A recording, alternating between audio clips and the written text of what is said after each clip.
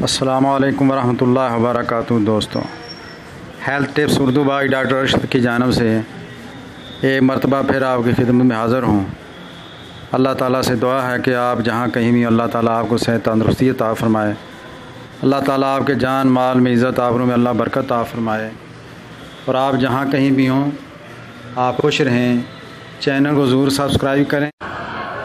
दोस्तों, मौजूदा दौर में चिकनाई वाली चीज़ें खा खा के टेंशनों की वजह से कोलेस्ट्रॉल बढ़ रहा है और ब्लड प्रेशर का बहुत ज़्यादा मसला बना हुआ है। ये आपका मुस्तकिल हल हो सकता है अगर आप हमारी दवाई और ये जो दूसरी चीज़ें बता रहे हैं वो इस्तेमाल करें। दवाई हमारी जो है वो क्राटेगास है, क्या वो ताकत आपने लेनी है और दिन में 5-5 कतरे खाने से पहले लेने हैं।